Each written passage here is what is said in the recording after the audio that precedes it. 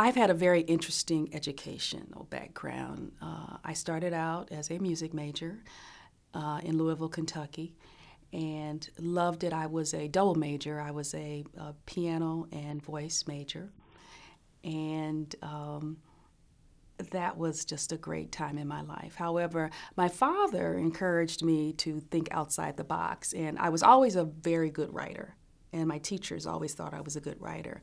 And one school semester in college at University of Louisville, one of the teachers loved one of the papers that I wrote and said, "Jan, you need to really concentrate on your writing a little bit more." And I did, and I did a lot of writing. And so that's when I decided to change my major to journalism. And I even won a scholarship after that, and helped to pay for my education. So that's my major ended up being public relations from the Wayne State University.